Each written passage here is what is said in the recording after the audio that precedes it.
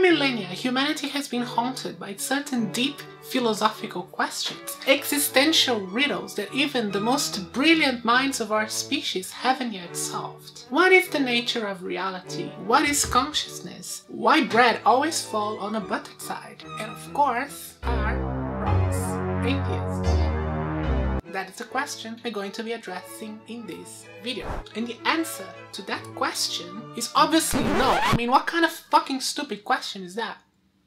But as stupid as this question may sound, there are a number of atheist activists and philosophizers out there who believe that rocks are really atheists. Under the way of thinking that you just put forward, you'd have to then accept, by logical sense, no other way about it, that all rocks are agnostic. Sure. Including some with significant clout among atheist organizations. Which is why I thought it would be a good idea to make this video to save humanity by demonstrating why saying that rocks are atheists is silly.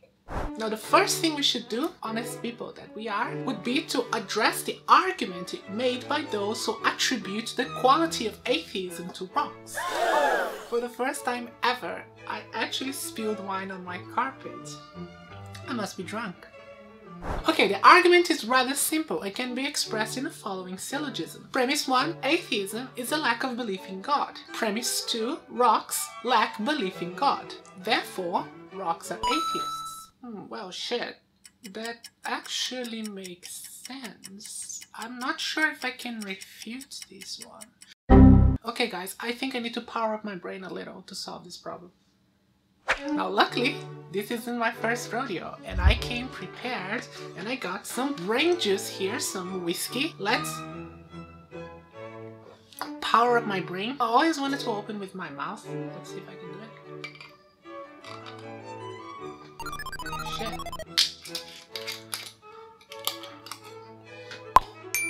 I always wanted to do that. Should I just go for it? Now I'm gonna put it in a glass like a fucking civilized person. That is probably way too much. Okay guys, let's go. Let's juice up the brain.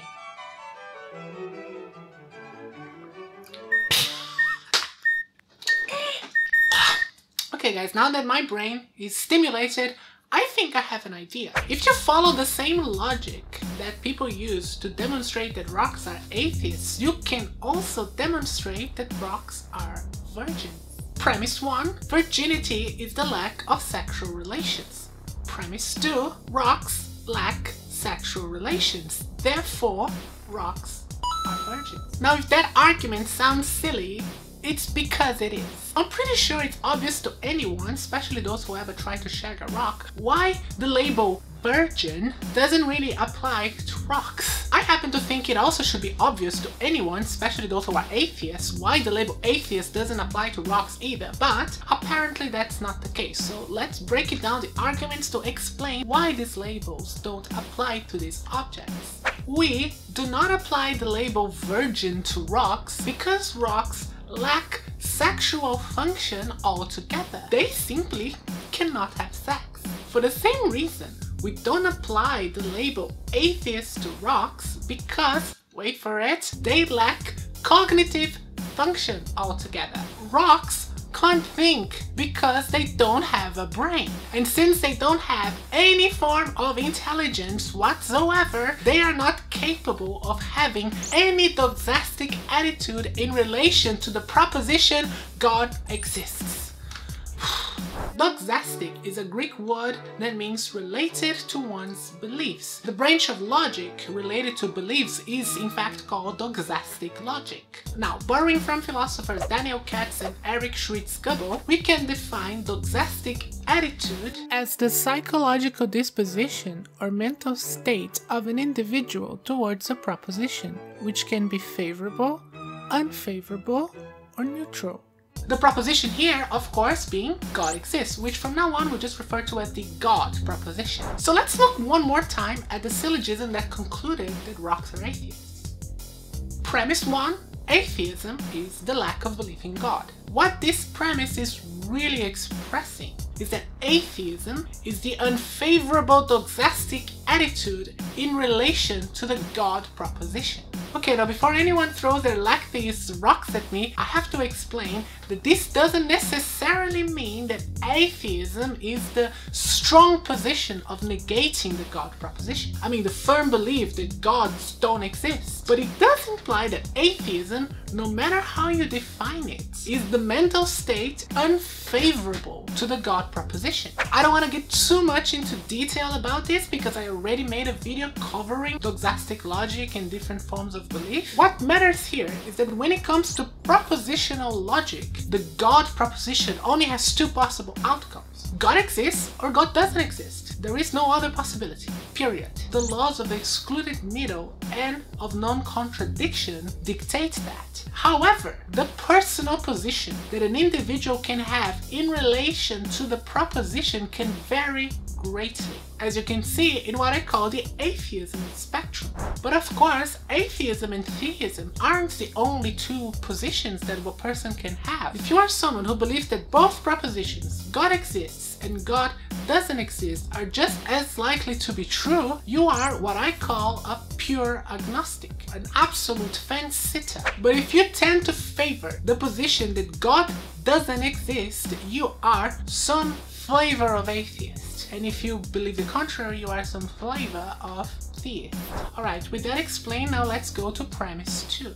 Rocks lack belief in God. As we've just seen, when we are talking about a lack of belief here, we are referring to an unfavorable doxastic attitude. And since rocks lack cognition altogether, they are not capable of having any doxastic attitude. Therefore, premise 2 is a false premise, and the whole argument is kaput. Checkmate, atheists.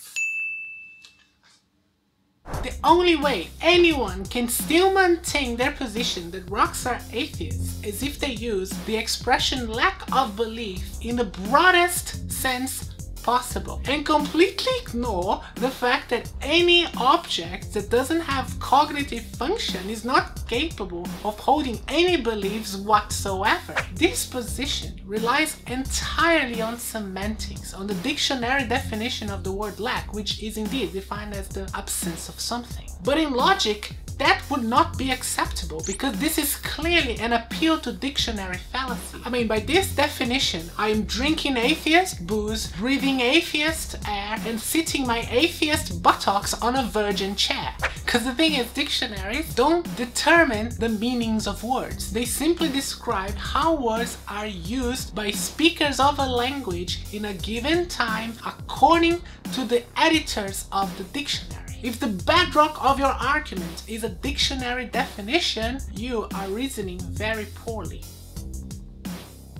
I don't know exactly where this rocks are atheist nonsense came from, but if I would guess, I think this started as a reductio ad absurdum for the lack of belief definition of atheism, which is pejoratively called lack-theism by some philosophizers. But for some atheist activists, especially Americans, this definition of lack of belief in God, the definition of atheism as a mere lack of belief in God, has political usefulness, and that's why they use it. There is a video by Cosmic Skeptic that explains that quite clearly. On Monday, I was having a drink with Mr. David Silverman, president of American Atheists, in a pub. Dave had made it very clear to me that he felt it was a bad idea for one to refer to oneself as an agnostic when asked about their religious affiliation. As far as I can tell, Dave wants people to begin using the word atheist to describe themselves in order to create a louder voice for a group of active secular campaigners. By defining atheism as a mere lack of belief in God in a broad sense, these activists can also claim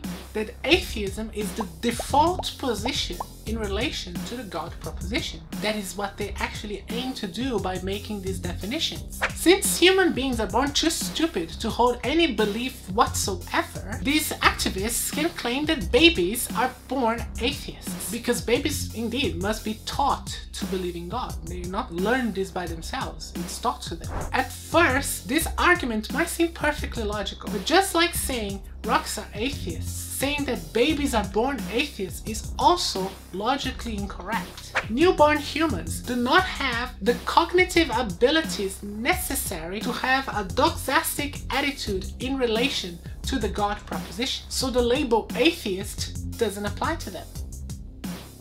I think the core problem here is that such atheists are looking at this as a black or white problem. They seem to think that the only two possible positions are theism and atheism. You believe in God or you don't believe in God. But that is a black or white fallacy, also called a false dilemma fallacy. In propositional logic, it's true. There are only two possible outcomes. God exists or God doesn't exist. But in doxastic logic, as we've seen already, it's extremely varied. There are numerous ways a person can approach this question. And that is only after the question is known. Until a baby child is not mature enough to comprehend the question, does God exist? The terms atheist or theist don't apply to them at all. To use a different example to make my point clear, let's suppose a Scientologist comes to you and say, "Hello, fellow Earthling, do you believe that Zeno is the original gangster of Tigiak?"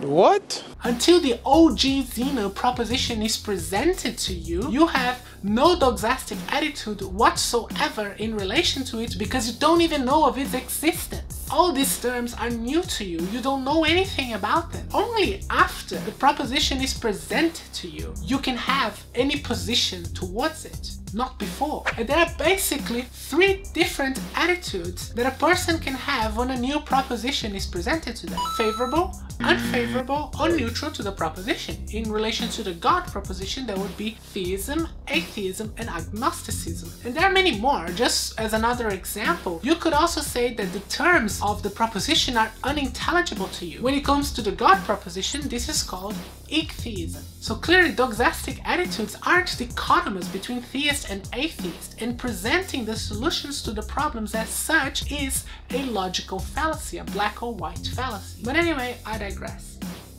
So just to conclude this point, until a proposition is somewhat intelligible to an individual, there is no default position. There is in fact no position at all. This idea of atheism being the default position comes from philosopher Anthony Flou's paper, The Presumption of Atheism. But it is false. Checkmate, atheists. Look, I understand that everyone who grows up in a religious family or community suffers a form of indoctrination as a child.